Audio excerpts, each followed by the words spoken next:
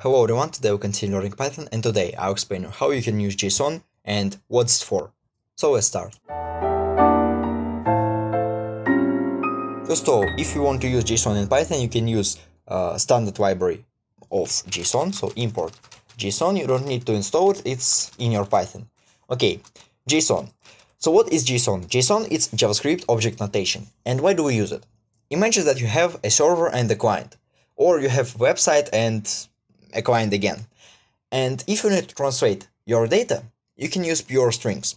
So watch my other videos about Twisted and I'll explain how data is transferred between clients and servers, because we use bytes, and bytes are just strings, but bytes. Okay, we use bytes. We cannot use lists or dictionaries in Python when it comes to data transfer. Okay, so we use bytes, and in Python we have bytes, by the way. You can read about them. And if you can transfer simple data, and simple data is, for example, hello, just a simple text, and that's fine when you need to send simple data using your clients and your servers. But what happens when you have complex apps like Telegram, for example? And by the way, subscribe to my Telegram channel because there are lots of information, quizzes, news about Python. I think you will find it helpful. Okay, so when you have complex data, and there are lots of things you need to follow. For example, what you need to follow is when you send a text and an image in Telegram, you have text as hello, for example, and then you have image as 1.png, for example. That's it. These are two variables. That's not one variable, and these variables are pure strings. But you send a message to a specific user, and you need to put that user ID. So, for example, to user as 1, 2, 3, 4, 5, 6. That's it. So as you can see now, we cannot just simply put that into a string in Python. And because of that, we need to use some methods to transfer our data from the client to the server. And in Python, and actually in every programming language, we have two main ways to transfer the data. You can make your own way, but lots of people use XML, but XML is generally used in Java, I don't know, C# and so on. But in Python, I saw lots of examples that use JSON, and I prefer JSON myself. JSON is a tool that helps you to transfer your data from your client to your server, and vice versa. JSON stands for JavaScript Object Notation, and how we can use it. First of all, we need to make an object out of these three lines, and we have key and we have value. I think if you know Python, you understand that we can use dictionaries right here. So data equals. Again, if you don't understand, in modern apps we have lots of values or lots of rules that we need to follow. For example, we have text, then we have an image, then we have a user we send our message to. And these are three lines, we cannot put them into a string together. And because of that, we'll use JSON that helps us to transfer our data from our clients to our servers.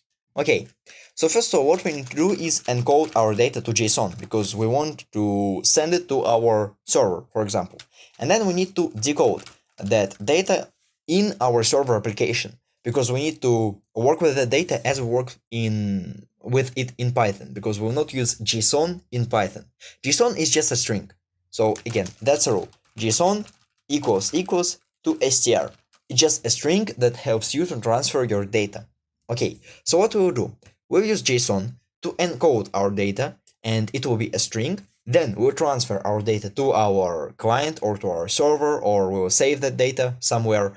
And then once we got that data on the other computer or where we need to use it, we can decode the data and we'll receive object in Python. So we'll translate dictionary to a string and then string to a dictionary using JSON module. Okay, I think you understand that, and let's finally start. What we need to do is use one function, JSON.dumps. JSON.dumps translates your object to JSON string. And let's save it to JSON str, for example. JSON str equals JSON str, and let's print that JSON str. Okay, what we need to provide in our JSON dumps? First, we need to provide an object, for example, data. And if I run my code now, as you can see, nothing's changed. But actually, we have JSON string right here. So if I go with type from JSON string, it will say that JSON string is a string, because JSON dumps returns a string. And as you can see, text as hello, image as 1 PNG, to user as 1, 2, 3, 4, 5, 6. These objects, two objects, so Python dictionary and JSON, are pretty similar, and there are lots of people that say that, because nobody knows what was the first, Python dictionary or JSON, because they're pretty similar, and if you know Python and Python dictionaries, it will be much more easier for you to work with JSON objects. Okay, so JSON dumps translates our data to JSON string, and as you can see, we have our data right here. We can use almost every data in our JSON application. So for example, we can use list 1, 2, 3, 4. To user 1, 2, 3, 4. We want to send our message to 4 users. And as you can see, text hello image 1.png to user 1, 2, 3, 4. But there is a problem with data types in Python, because as you know, JSON stands for JavaScript object notation, not Python object notation.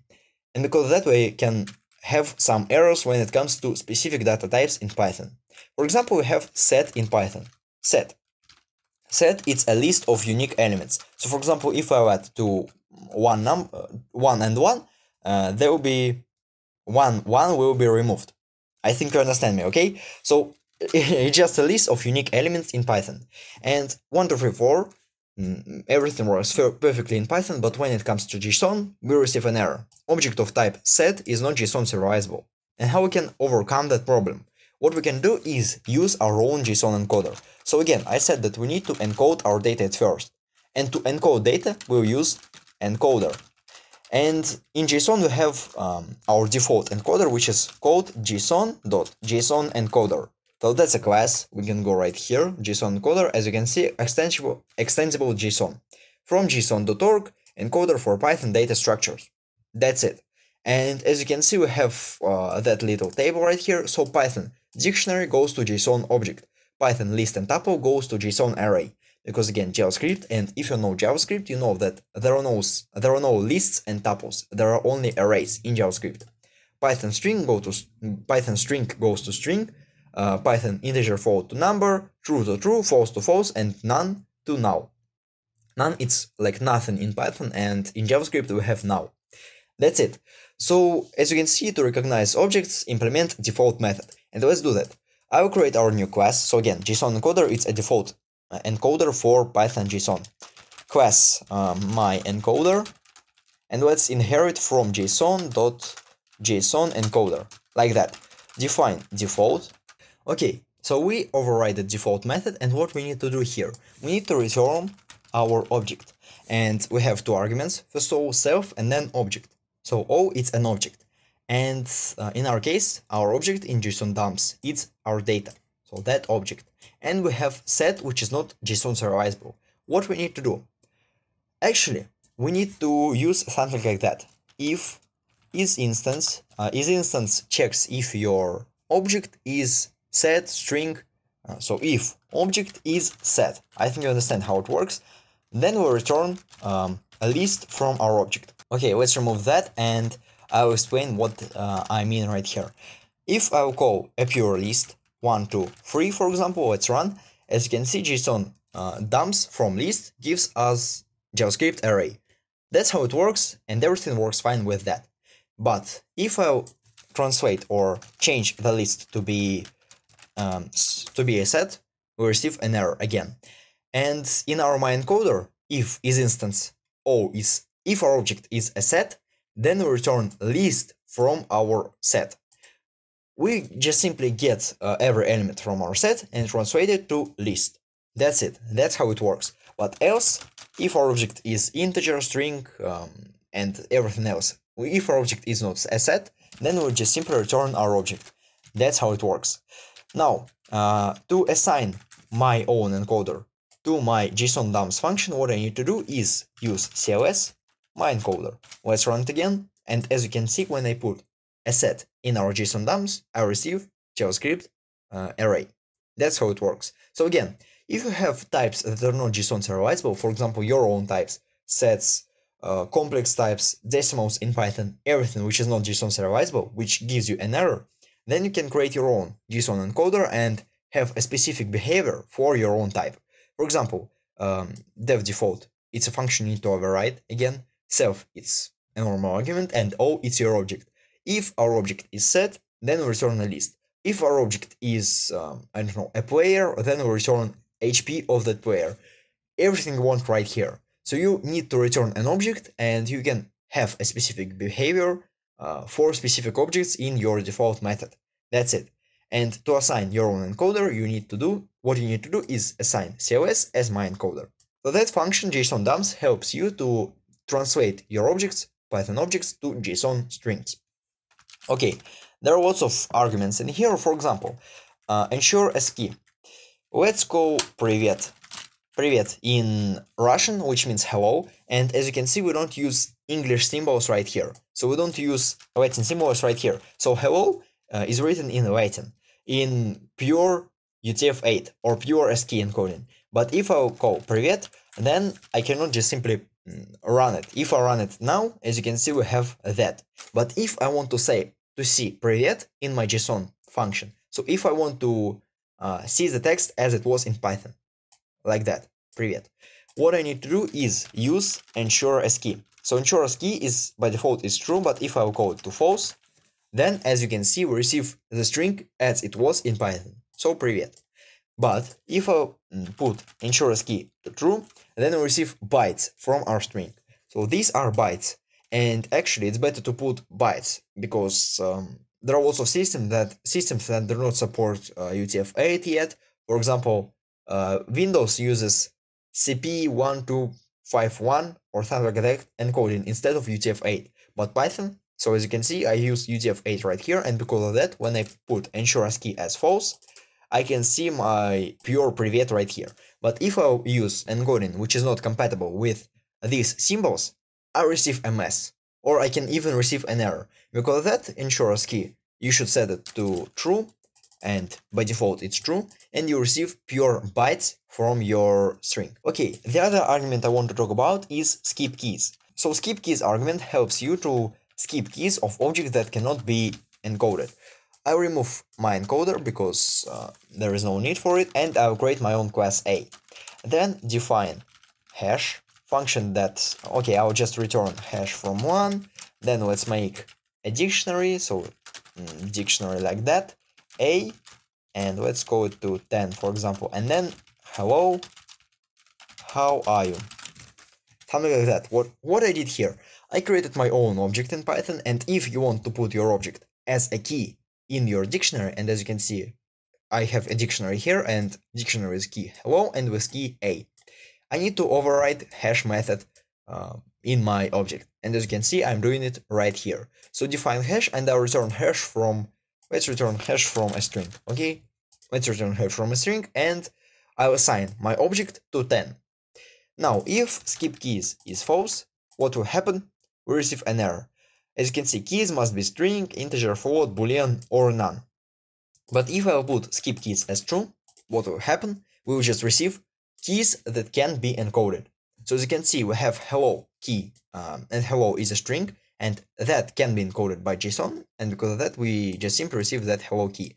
But if your type is not string, integer, float, list, or okay, you cannot put lists as keys. So if your type is not compatible with JSON, and a type, it's our own class, it's not compatible, we don't have that class in JavaScript object notation. Because of that, we receive an error if skip keys is false.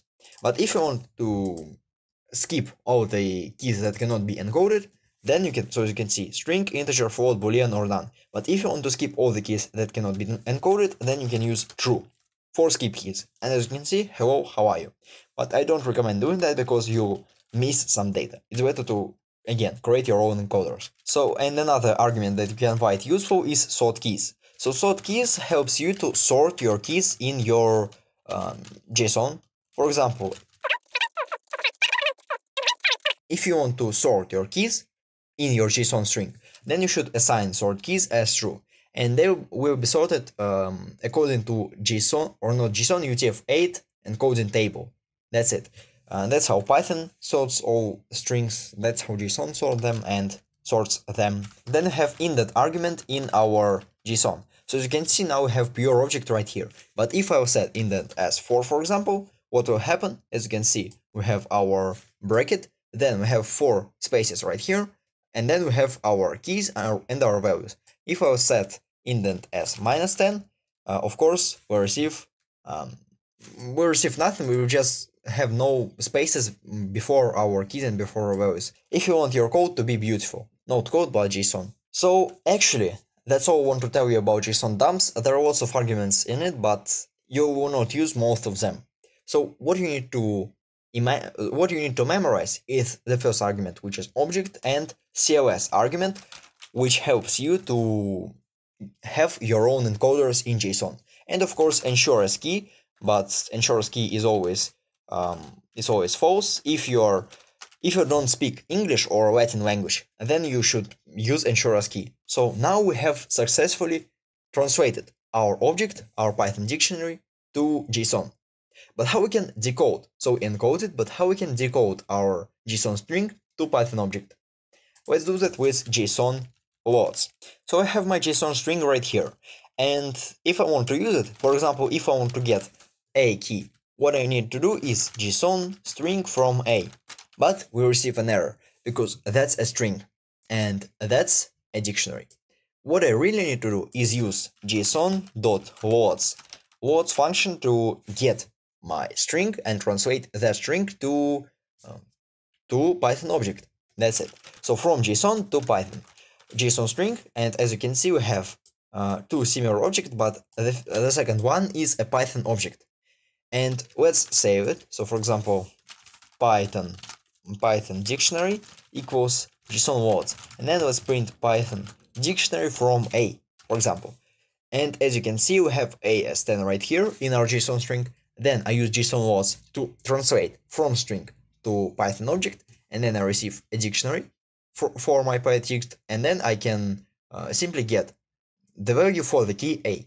That's how it works, folks. There are lots of arguments right here, but okay, so encoding should be UTF-8 because everybody uses it today. Then we have CLS, it's your own encoder, but in that case you need to inherit from JSON decoder. But it works the similar way as it works with JSON encoder. So JSON encoder, JSON decoder. Okay, CLS, and then we have parse float, parse integer. These are just for JSON language. So for example, if you want to translate specific types to specific types in Python, you should use them as true or as false. These arguments are not widely used in most of the projects, and because of that I will not talk about them. So as you can see, first of all we have the string, and then we have encoding.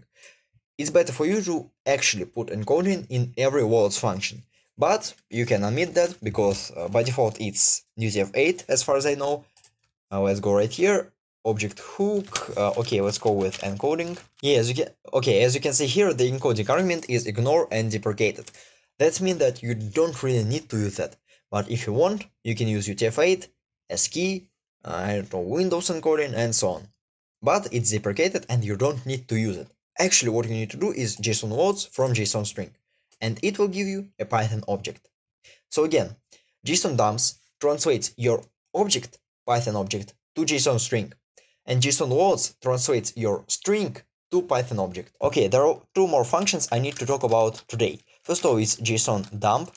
So what JSON dump, sorry, not dumps, but JSON dump. What JSON dump does, it's just simply, it will not return you JSON string. It will put it into a file. So for example, open from let's call it test.json. And JSON files have an extensions as .json. Okay, .json with write and encoding as UTF-8, like that. So I opened a file in my JSON dump function. Let's go right here, and what I need to do is put an object, and then I need to put a stream. So in Python, when we open objects, we use streams, and that open creates a new stream. So all you need to do is put a file, if you don't understand me. Okay, so test JSON, and we need to put an object. For example, let's put a dictionary, or let's put a list because it's quicker. 1 to 3. As you can see, process finished with exit code 0, and we have test JSON right here. If I open it, I'll have my JSON, but not in a string, but in JSON file. Okay, so as you understand now, JSON dump gets your JSON object and then does not return it as a string. JSON dumps returns it as a string, but JSON dump writes it to a file. In our case, it's test.json file, and as you can see, test.json right here. Everything works fine. But these two functions are pretty similar, and another function is JSON load. JSON load does the same. What you need to do is use a stream, so open test.json, read from test.json, and then let's print load. And as you can see, we receive our object. Okay, let's sum up. JSON is used when you need to send, receive, or save your data in a structure. And JSON it's a really widely used thing, JavaScript object notation. That's it. So we have four main functions in our JSON module in Python. First of all, it's JSON.dumps that returns you a string from your Python object, JSON string from your Python object. Then it's JSON.dump that will not return you a string, but it will write your object to a file. So for example, if you want to save to file, you need to use JSON dump. Then goes JSON loads that will get your JSON string and will translate it to Python object. And then goes JSON load, and JSON load will get your file. In our case, it's JSON file, and it will translate your JSON file to Python object. That's it. So again, JSON dumps for encode, and return. JSON dump save to file. JSON loads to from JSON to Python, and JSON load from file, from JSON file to Python. That's how it works. These are four main functions in JSON. Today I explained how to use JSON module in Python, what is JSON, how to encode, how to decode data in JSON, and how to use your own JSON encoder in Python, of course. And if you like that video, leave a comment, subscribe to my channel, leave a like, subscribe to my GitHub and Telegram pages, and yeah, good luck!